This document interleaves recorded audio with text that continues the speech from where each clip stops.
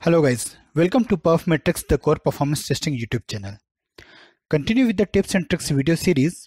In this video, I will provide some useful information about database bottleneck and how to find it. So let's start. Disclaimer. Performance issue or bottleneck identification is an approach which is based on several hit and trial methods. This video shows a generic approach to understand the behavior of the software system or server when there could be a bottleneck in database, especially related to the query which are not optimized. If you see the similar behavior for AUT or application under test, then database bottleneck could be one of the reasons. It is always recommended that never conclude the test result on partial analysis. So starting with the suspect part, in case you get continuous less CPU utilization of the application server and also even you increase the load gradually and do not see any significant changes in the CPU utilization graph, then it shows that the saturation occurred. The application server is not being utilized properly even though the load is increasing, as you can see in this graph. Let's see the suspect number 2, that is database server CPU graph.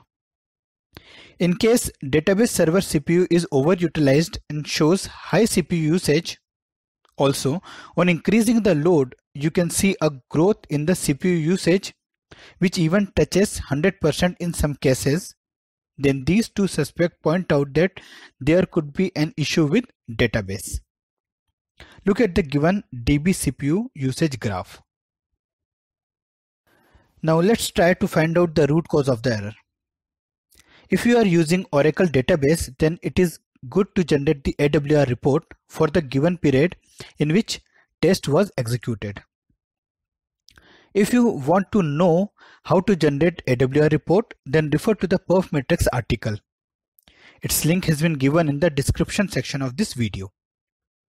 Since this is a short video, so I will directly ask you to refer to the SQL ordered by the elapsed time section, where you can see elapsed time taken by each query. This section you can find out in the AWR report. Ideally, elapsed time should be in milliseconds when DB is properly tuned. In this case, you can see all the queries took time in seconds, and especially the top 2 queries which have elapsed time around 4k seconds, which are root cause of the issue. As a performance tester, your task is to highlight this issue to DBA or raise a defect. When I set some recommended value to the Oracle parameter in the database, then I got magical changes in the next test result. If you want to know what are those parameters, then write your email in the comment section. I will share via email. Now let's have a look at the result after tuning the DB. The CPU utilization is increased, which indicates that application server is being utilized properly. The CPU usage reached up to 29%, which was 10% before tuning was done. Now have a look at DB server CPU. You can see a drastic reduction in the CPU usage, and it reduced to 6% from 63% average CPU utilization. This is only due to DB optimization. So if you can see the similar behavior in the server matrix, then check the performance of the queries and also set the correct parameter for database. That's it in this video. For more tips and tricks of performance testing and engineering, stay connected with PerfMatrix, the core performance testing YouTube channel.